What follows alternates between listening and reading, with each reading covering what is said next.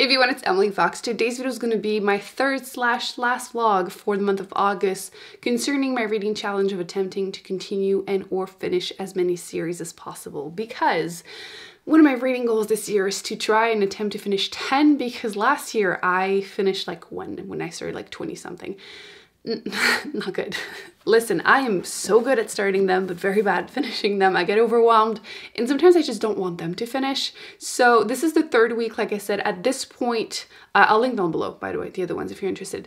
But at this point, I am now at 5 completed series, and then 2 that I've read the second book, and I'm not planning on continuing. So like 7. I didn't mention that that would count, which I would prefer not needing to count them, but it looks like I will need to count them before the end of the year. So last week I picked up the next book that I will have to read this week.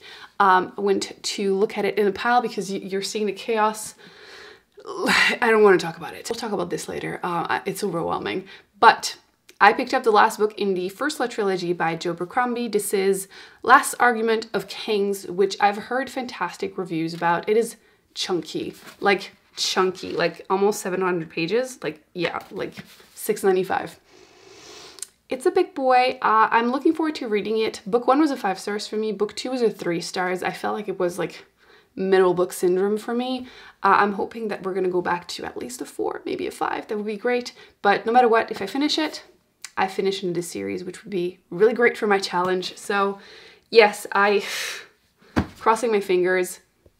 Hopefully everything goes well, and yeah, I'll update you throughout the week. I'm feeling a bit of pressure to finish it ASAP because I'm waiting for Babel. And as soon as it's arriving, I will be picking this up. Well, I mean, I will finish this no matter what, but afterwards, this for sure. I will definitely vlog that because I think this book is going to be an all-time favorite, or of the year, 5 stars. So, but this one first. Hopefully it picks up. First update on Last Argument of Kings. I always want to say the last argument. Anyway, I never know how to feel about Giselle. Part of me pities him because he's being dragged into all these adventures. Part of me thinks he's a F-boy and not really a good person. And I still think that Glokta has the most interesting point of view. I don't think he's a good person. I feel like sometimes people are like, why do you like him? Because he's interesting. He's very gray, or dark gray as a character morally. And I do like Logan, but I don't care about any other Norman still. I feel like nothing has changed since book 1. I also don't really know how I feel about, what's the name of the magician? Bayar? I can't remember. Anyway, you know which one. The bald man, which in my head looks like Gandalf. Every time they remind me that he's bald, I'm like, oh, is he? So yeah, I don't know. Not much has happened so far, but we'll see. So I wanted to address something because I've been getting questions about why I'm always filming in this setting for my vlogs. And I agree that my vlogs would be more interesting if I switched it up, which I am planning to, but there's a simple but long explanations, and I've kind of just been never addressing it. So we're doing that today. Long story short, not really. I bought this house almost 3 years ago. It's going to be the case at the end of the year. So I, at the time, just saw this house for sale, which I've always liked actually looking at houses for sale. And I came to visit it because it was a private sale for a really good price. And I was able to meet the owner. We chit-chatted, bonded over the fact that she was a French teacher. I told her about Booktube. So it was great. And she ended up having multiple offers, but she chose me because she bought the house as a single woman and she wanted to give me the same opportunity, which I'm so grateful for, because frankly, I wouldn't be able to afford this house now because the housing market has been absolutely insane the last 3 years. Like, houses here have been like doubling in prices. Like, I wouldn't be able to pay that. And, but at the time, I wasn't planning on buying a house. So I had to rush, get my money together, get approved for a mortgage. And I was also living with someone at the time. So I had to break up with that person and then move. So that's why I just kind of just never addressed it, because yeah, it was a lot at the same time. And then the panini happened. And then I started dealing with really bad health issues, which things are looking better and better. For anyone that's here, very long story short, I had a bad reaction to my copper IUD. Doctors would not see me because panini, and I had to threaten I was going to rip it off for them to finally see me, removed it, and I had developed an ovarian cyst and it's pressing on some nerves. So it was causing pain. I'm still waiting for surgery, but I'm feeling better. And I had also developed insulin resistance, which I've also gotten things together. I stopped losing my hair and breaking out, and I don't need to nap every time I eat. So that's the last 2 years of my health in 30 seconds. But yes, there was just so much going on that I never got a chance to turn this house into a home. And I mentioned, I think it was in June, I posted my first video about me transforming my bedroom into a library, which is like the first step into doing that. And that's why right now there's nothing in my living room anymore, because I'm in the middle of this. I'm doing weekly updates on Patreon for anyone that is curious, but I will be showing you like before, after, when I'm done with the room. And this one I'll specifically do like a reorganizing my bookshelf, so we have that to look forward to. But yes, there's a reason that you never saw anything, because this house was completely empty for a while. Like if you look back my videos, I was filming on my reading chair. That was the only thing, this in the bookshelves in this room. I had no table, no chair. I was eating on the island and there were boxes everywhere because it's just pure chaos for months and months and months. And you know what? Let me show you. Let me show you. This is what used to be my bedroom. Now I have 7 bookshelves, which is great. An improvement going from 4 to 7. But it's super messy. I have a bunch of boxes because I just brought all my books upstairs. So yeah, this whole room is just messy because of that. And then my bedroom, this is what is becoming my bedroom, and you can see it is just full of books, and prepare yourself.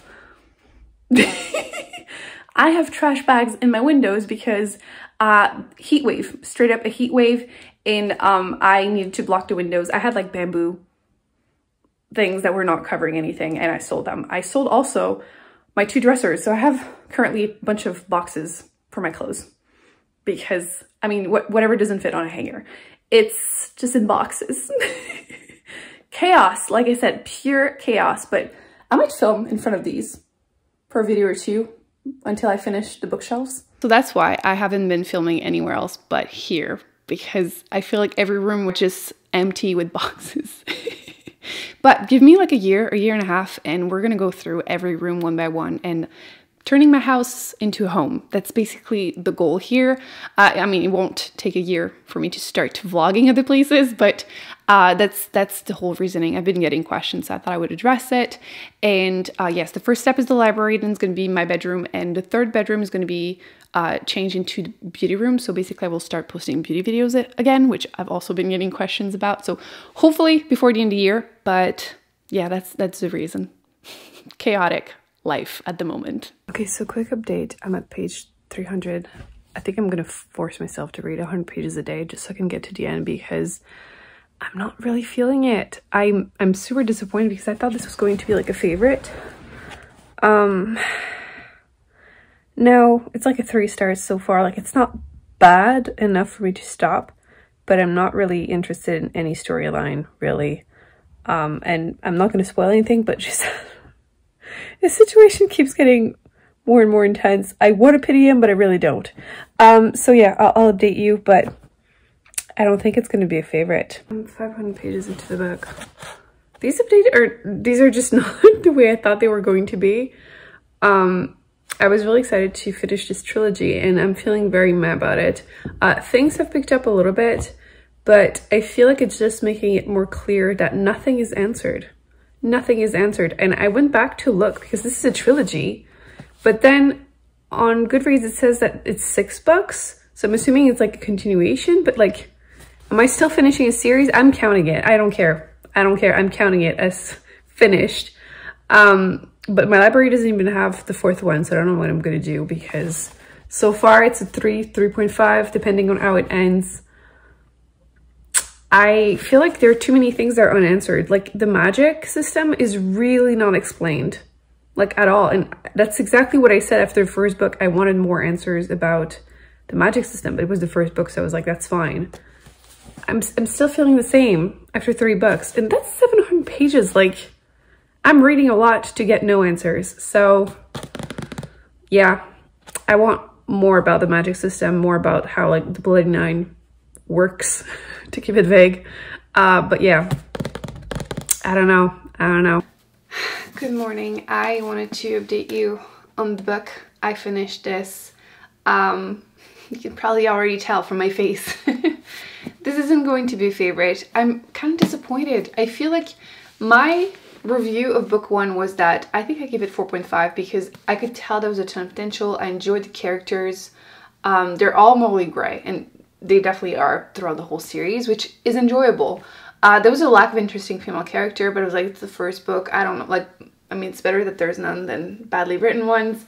I still don't think the female characters were great, but the male characters were interesting. I'll give it that. The only thing is that after 3 books, I still feel like it's a prologue. That was my complaint about book 1. I still feel like it's a prologue. And yes, last little clip that you saw, I had just found out that there are 6 books, but it was meant as a trilogy, I'm pretty sure, and I'm counting it as a trilogy. I don't care. Because this was a challenge. Like, I forced myself to read 100 pages a day, and that doesn't sound really good, but it wasn't like torture or anything. Like, it reads, the writing flows, but I caught myself a couple times trying to like read in diagonal, which is not, it's never a good sign when that happens. And yeah, it just wasn't for me. I'm sad because I've heard so many great things about the author, and again, I've read the whole trilogy, so I really tried.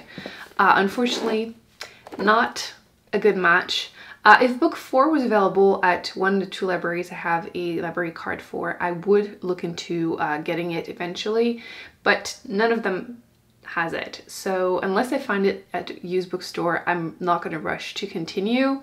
Let me know if, you know, if you love the author, if I absolutely should, or like, does it get better? Because I'm not, I don't know, not really a good thing. Let me just double check if I had any notes on my phone because I have nothing else to say. I'm gonna keep this vague to keep this spoiler free, but Giselle is such a doo-doo head. Not surprising, but he's such a doo-doo head. The last 100 pages were definitely full of stuff, a lot more than the rest of the series, but again, it wasn't enough to compensate for everything else. But it was still interesting to follow a bunch of morally gray characters. Yeah, that's pretty much my thoughts on the series. It's 3.5. I'm not happy with it. I'm disappointed. But for the whole thing of the challenge, the point was to finish series or decide not to. So I believe I am now at 8 finish or will not continue after reading the second book. I have been reading your comments though on the Red Rising series, and from what I've read from you, you kept it vague for the spoilers, which I appreciate, but I've been told that some of the stuff that I didn't like in book 2 happens again in book 3, so I think I'm giving up on the series too. And I feel like when I ended the vlog, I was like a little bit on a high, and I was like, oh, I might run it up to a 4. I might not. I might not, because there are too many things that bugged me, and just because the ending is good, it's not enough to compensate, so I'm probably going to round it down to a 3, but it might be a 3.5. So yeah. Now, if I don't continue the other one, then I'm at 9. So I feel like the whole challenge was very successful. It just wasn't super satisfying because a lot of these don't end up becoming favorites or aren't favorites. With that said, maybe that is the reason I didn't feel the rush to continue. I feel like that might have played into it, but it is what it is. Successful challenge, another week.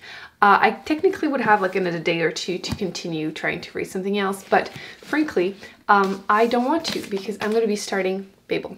I think this is a good excuse. I mean, it already feels like fall on social media, not so much in person, although it's like only 21 today, Celsius, which is nice and cool, ish. I want to start this one. I'm so excited to read this one. So that's it for this vlog. Somewhat successful. I hope you enjoyed it. Thumbs up, subscribe. I will be putting more videos on the screen that I recommend you check out, and I will see you in a quick video very soon. Bye.